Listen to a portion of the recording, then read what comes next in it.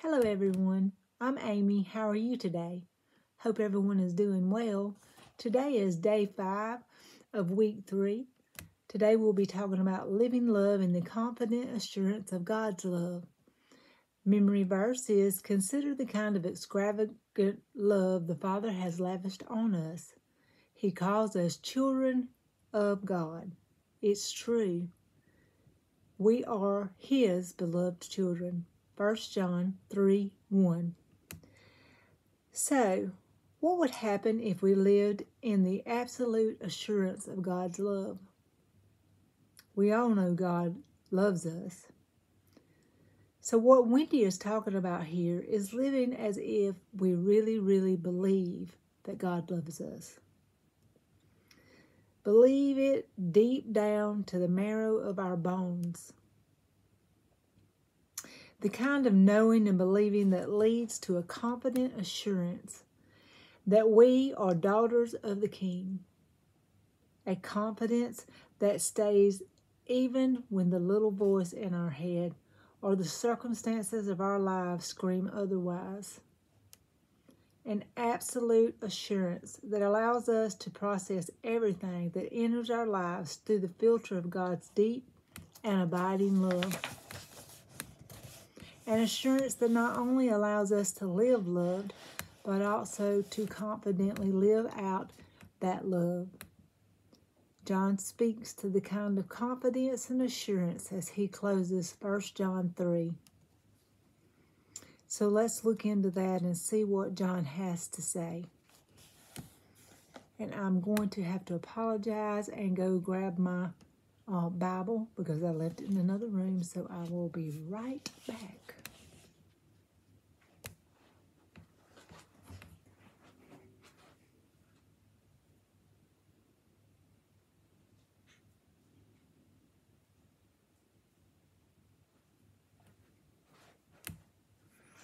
Okay, I apologize. So sorry about that. I hardly ever do that. I don't know what I was thinking. I just picked my stuff up. Came in here to tape this and just clear forgot my Bible. But it's okay. We're human. We do that sometimes. So we're going to look up 1 John. And I grabbed my phone rather than my Bible because, like I said, it's in the other room. And to keep from being disruptive, I'll just do it this way. So we're looking up 1 John 3:19 through 24, and we are going to be reading from the English Standard Version, which says this. By this we shall know that we are the truth and reassure our hearts before Him. For whenever our heart condemns us, God is greater than our heart, and He knows everything. Beloved, if our heart does not condemn us, we have confidence before God, and whatever we ask we receive from Him, because we keep His commandments and do what pleases Him. And this is His commandment, that we believe in the name of the Son, Jesus Christ, and love one another, just as He has commanded us. Whoever keeps His commandments abides in God, and God in him. And by this we know that He abides in us, by the Spirit whom He gave us. So again, that was 1 John 3:19 through 24. The question is, this is how we know that we belong to the truth. Emphasis added. To what does this refer? Verse 19 continues, how we set our hearts at rest in His presence. How do we set our hearts at rest in His presence? Here's how this verse reads in the New Living Translation. And guys, if you all know me, I'm not big on the New Living Translation. However, Wendy does use this quite a lot in her book, and it's each to their own. It is not something that I go by, so I just want to make that clear. But I'm going to go ahead and read it as she does in her book. So here we go, and it's she said it reads like this in the New Living Translation, and it says, "Our actions will show that we belong to the truth, so we will be confident when we stand before God." John tells us that our relationship with other people directly affects our relationship with God. And I believe that's true because a lot of times our relationship, I've seen it a lot more in relationships with people and their fathers. So I've seen it in relationships like where the father and the child doesn't have a good relationship and the father is hurting the child in some kind of way and their relationship is broken. Then they reference that to God their Father. I've seen that quite often. And it's disappointing because God is so much bigger than that, and his relationship in our eyes shouldn't even reflect our relationship with our Father here on earth, because no person can ever hold up to what God is or anything. So, but, we are searching for that desire in our heart. So it would be natural for us to try to fulfill that through through our Father instead of our Heavenly Father. So it's completely normal. Broken relationships hinder our communion with the Lord. John provides a formula to protect against broken relationships. It begins with putting love in action. Before blogs, Facebook, and Pinterest, people had to use hard copy cookbooks, old-fashioned cookbooks. When my daughter Lauren was young, we created one together, a compilation of all family recipes passed down through the years. One evening, I turned to one of those tattered pages with folded down corners and found an old favorite. I labored throughout the day, creating my grandmother's delightful and delicious recipe. I could hardly wait for my family to gather around the table that night. My husband, Monty, usually arrived home on or before 6:30, so that was the appointed time to gather. The kids and I sat down for dinner at 6:30, but no Monty. 6:40, still no Monty. 7:50, still no husband and no call. Where could he be? So rude. By 6:55, when the phone finally did ring, I was fuming and I ignored it. I told my kids to eat. When he finally walked in the door at 7, I greeted him with narrowed eyes and the silent treatment. Not just for the moment, but for the rest of the evening, I was furious. How could he be so thoughtless? How hard it is to pick up the phone and call. That night, I chose to nurse my hurt feelings. My anger ruled and reigned over my heart. I was mean, just plain mean. And it felt good. Ever been there? I know that I have. I've took on the wrong attitude many times. But you know what? It always ruined my attitude and ruined my day instead of ruining the other person's day in which I intended it to ruin. That night, I chose to nurse my feelings. My anger ruled and reigned over my heart. I was mean, just plain mean, and it felt good. I looked back now and think how differently this night would have been and would have ended had I been equipped to combat my anger and hurt feelings. But I had nothing except my emotions from which to pull, and they ran wild. What if I had found a formula, a process in place to protect me from being led by my emotions? A formula is a rule or method for doing something. For example, a mathematical formula is a group of symbols that express a relationship or are used to solve a problem. Don't even ask me about mathematical symbols. It was my worst subject in school, and it was also my worst subject. I struggled in English and math. But I do know God's Word. Thankfully, it doesn't contain mathematical symbols, but it does contain truths and promises that when taken together can be used to solve a problem. Had I found a formula hidden in my heart to speak to the anger that invaded my heart that evening, I would have solved my problems with my husband in a more God-honoring way. His word would have reined in my out-of-control emotions, silenced my tongue, and even softened my cutting eyes. Let me replay the night, but this time with a prepared mind, a formula to follow. 6:30 arrives, no money. Thoughts seep in. Where is he? Why hasn't he called? He knows we eat at 6:30 every night. He always calls when he is late. Anger kicks in at this time. But then I remember the verse posted above my kitchen sink. I walk over and read them. Remember, Wendy, a gentle answer turns away wrath, but a harsh word stirs up anger. Proverbs 15:1. Wendy, only a fool gives vent to her anger. A wise woman keeps herself under control. You, my daughter, are a wise woman. Proverbs 29:11. Wendy, be kind and compassionate to your family. Forgive them just as I have forgiven you. Ephesians 4:32. In the heat of my anger, I took my formula and I looked to my formula, to the powerful, life-giving, life-transforming, mind-renewing words of my Savior who only wants the very best for me, my marriage, and my family.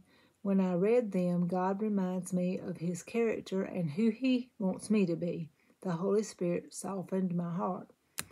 So, when the phone rings at 6:50, I answer it. I hear my husband's sincere apology and I accept it.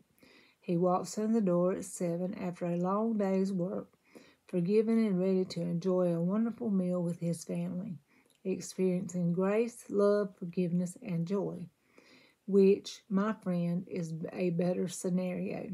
My formula helped me put love into action, to walk in obedience. Walking in obedience deepens our walk with God. As our walk with God deepens, our confidence in Him strengthens. Now, how much better would our life be if we did this every time we had the opportunity to do this? Oh man, I just wished that I would do this every time I had that opportunity. It would make my life so much less stressful. And it would be such a great way to have such a better life, wouldn't it? I certainly appreciate her putting this in this book and turning that scenario around and letting us see how it turned out to be better when she did it the way God wants us to do it.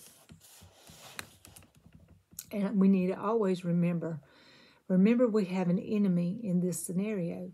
He is the deceiver and he operates in the darkness. He schemes, he prowls, he waits for moments like this to attack, to distract, to divide. But God never leaves us without hope. In 1 John 3:20, John gives us great hope. Sometimes our hearts accuses us. We hear, "You are not strong enough. You deserve better. God doesn't listen to people like you. You'll never change." Oh, I have heard the accuser whisper that last lie into my life again and again and again. I'm so thankful that I no longer believe that lie. Jeremiah 17:9 describes our hearts in words that are hard to hear. The human heart is the most deceitful of all things, desperately wicked. Who really knows how bad it is? The answer to that question is God. God knows how wicked our hearts are. And yet, He still loves us, and He is for us and not against us. The enemy of our soul wants us to fight. He wants us to fail, and he wants us to flee. He works hard to draw us away from God, to rob us of our assurance of God's unconditional love for us. John speaks directly to Satan's strategy in verse 20. Even if we feel guilty, God is greater than our feelings, and He knows everything. Our God is love, and He responds in every circumstance and in every way in love. He cannot do anything but love. Be ever so careful to not allow the devil the divider, the accuse you and rob you of your confidence. We are daughters of the King. Nothing we do or say will ever take that away. Whenever we make mistakes, lose it, or struggle to forgive, God will forgive us if we confess that sin. We need not and must not allow Satan to use confessed sin to accuse us ever again. Goodness, we should never be harder on ourselves than God is. Self-condemnation is not from God. God knows our hearts. When we confess our sins, He is faithful to forgive us of our sins, to remove it as far as the east is from the west, to wash us as white as snow. 1 John 1:9, Psalms 103:12, and Isaiah 1:18. So, if you're feeling less than, and yes, I was feeling less than this morning, unworthy or not good enough, that was me today. Remind yourself, and that's something I need to do today, of who you are, forgiven and redeemed, and whose you are. You are a daughter of the King, and greater is He who lives in you than he who lives in the world. So, let's read the story from Peter's life that speaks to the very truth. Peter denied the Lord 3 times just before Jesus' death.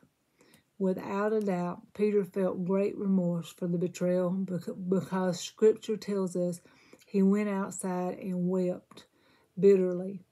But we see from Jesus' words after his resurrection that he knew Peter's heart. He knew Peter had repented. Read Luke 22:54 through 62 and Mark 16:1 through 8. Did you notice? So we're going to read those now. We're going to go to Luke, and we are going to look Luke 22 up, and we are going to read 54 through 62, and then we're going to go to Mark 16, and we're going to read 1 through 8. And it goes like this. Then they seized him and led him away, bringing him into the high priest's house. And Peter was following at a distance. And when they had kindled a fire in the middle of the courtyard and sat down together, Peter sat down among them.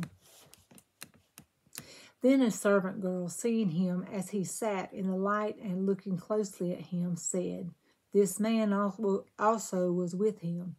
But he denied it, saying, "Woman, I do not know him." And a little later someone else saw him and said, "You also are one of them." But Peter said, "Man, I am not." And after an interval of about an hour, still another insisted, saying, "Certainly this man also was with him. From here too is a Galilean." But Peter said,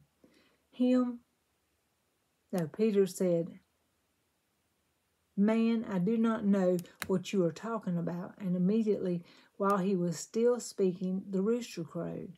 And the Lord turned and looked at Peter. And Peter remembered that the saying of the Lord, how he had said to him, "Before the rooster crows today, you will deny me 3 times." And he went out and wept bitterly. When the Sabbath was past, Mary Magdalene, Mary the mother of James, and Salome brought spices so that they might go and anoint him. And very early on the first day of the week, when the sun had risen, they went to the tomb. And they were saying to one another, "Who will roll away the stone for us for the entrance of the tomb?" And looking up, they saw the stone had been rolled back, and it was very large. And entering the tomb, they saw a young man sitting on the right side, dressed in white robe, and they were alarmed. And he said to them, "Do not be alarmed. You seek Jesus of Nazareth, who was crucified. He has risen. He is not here. See the place where they laid him. But go tell his disciples and Peter that he is going before you to Galilee. There you will see him just as he told you." And they went out and fled from the tomb, for trembling and astonishment had seized them, and they said nothing to anyone, for they were afraid. Whose name did he specifically call out? The angel specifically mentioned one name. Of all the disciples, he singled out one. I'm certain hearing those words assured Peter that Jesus did not only love him, but also forgave him. Although Peter's heart may have condemned him, his Savior did not. May we receive the same assurance as we surrender our hearts and confess our sins to Jesus. Are you hearing words of condemnation? Is the evil one speaking lies over your hearts and minds? If so, I encourage you to write what those feelings below are. Then write these 4 letters over what you're hearing. L-I-E-S. Lies. Sit for a few moments with Jesus. Pray and confess with this. Pray and confess what is on your heart. Now write these words. God is love. God loves me. I am forgiven. And over these words, write truth. Read 1 John 3, 21 through 24. In this passage, John writes that a clear conscience allows us to come before God's throne of grace and confidence. God hears our requests because our hearts are aligned with His. Unburdened hearts allow us to boldly come before our Father. Our confidence lies in knowing we are living in obedience to His commands. Read 1 Peter 3:7. How does this verse speak to what John teaches here? Read Psalm 66:18 and then answer the same question. What encouragement! When we love, when our hearts do not condemn us, we walk rightly with God. A relationship that assures He hears and answers our prayers. John writes in 1 John 3:22 that we receive from Him anything we ask. We must read this verse in accordance with a verse we will examine in a later chapter. 1 John 5:14 says, "We live in the bold confidence that God hears our voice when we ask for things that fit His plan." This is the confidence we have in approaching God, that if we ask anything according to His will, He hears us. James 4:3 adds another condition for answered prayers. What is it? Read Psalms 37:4-5, which also adds to our discussion. What does it mean to delight yourself in the Lord, and what happens when you do? What does it mean to commit your ways to the Lord, and what happens when you do? Summarize what you have learned about prayer in these verses. 1 John 3:22-22. 1 John 5:14. Psalms 37:4-5. James 4:3. How has what we have studied spoken to you about your prayer life? Are there parts of your prayer life you want to change? If so, what steps will you take to do so? John closes this chapter by again reminding us of Jesus' words on abiding. Jesus spoke thoroughly on this topic so that we could comprehend the value He placed on investing not only our hearts, but also our time in our relationship with Him. This is found in John 15. Abiding is key to walking in the confident assurance of God's love and His Word. We comprehend the depth of his love through the sacrifice he made. Abiding helps soften our hearts to his words, even the hard words. Abiding tenders our hearts to respond in obedience to the Spirit's conviction. We desire to please him. We want to obey him. Abiding continually exposes our hearts to the character, purposes, and the voice of God. It's the daily, symptomatic feeding of the truth that helps align our decisions, our emotions, and our actions with his standard of truth. We filter every decision through the lens of his word. It helps to ensure we walk in light rather than darkness, to live motivated by love and not hate. Abiding gives us the weapons we need to detect, defeat, and disarm the enemy. To recognize darkness, expose it to light, and claim victory over it. As we close our week, we have learned God's call to us to love others. Of that, there is no doubt. But to live a life of love, we must live loved. What do I mean by this? To live a life of love, we must first know and believe God loves us fully, perfectly, and completely. We cannot love others until we know and believe that truth. Jesus manifested his love for us through the greatest sacrifice of all. He gave up his life on the cross and died for us. True love manifests itself in sacrificial action. It's laying down a life for another, for whom we lay down our lives. We may think we don't have much to give, but we do. We can speak words of encouragement. We can pray. We can forgive. We can serve. We just need to break out of our routine. Invite God to open our eyes to see how we can live today. Small acts of love is these: a smile, an encouraging word, a physical touch, treating a friend to lunch, remembering the names of the servers at the business you frequent, sending a prayer of scripture to a friend, bringing a meal to a working mom. Where is God calling you to sacrificial giving? Imagine our world if we all made these exceptions of love the pattern of our lives. What if we let this prayer guide our Genesis thoughts, our first thoughts of the day? Father, help me be a blessing today.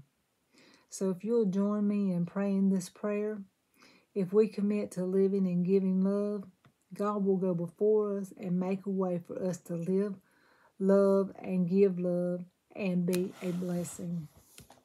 So I learned a lot from this today, and I hope that you all did as well. So I am going to close in prayer, and then we will start on our next study lesson. It will be day 1 of week 4, and it will be to believe or not to believe. Let's close in prayer. Dear God, I just thank you for this day, dear Lord, and I just ask that you help us to recognize your unconditional love for us, dear God. I ask that you help us to love one another, dear God. Help us to show compassion to others, dear Lord, and help us to love them, dear Lord. Help us to take time to do things such as smile when people walk by us, or, buy them lunch, or leave a note, dear God, or give them a hug. Whatever it is, dear Lord, you know what their need is, and you know how it would make their day if we just took out the time to just do some small little something, dear Lord. So I ask that you start helping us to desire to do that, dear Lord, and help it to be a part of our life, dear God. So as I come to you today, dear Lord, I just ask that you help us to take what we've learned in this lesson today, dear Lord, and help us to bring it forth, dear Lord, and put it into action, dear God. We love you, Jesus, and we ask you this in your name. Amen. Okay, I'll see you guys later. Have a blessed day. Bye-bye.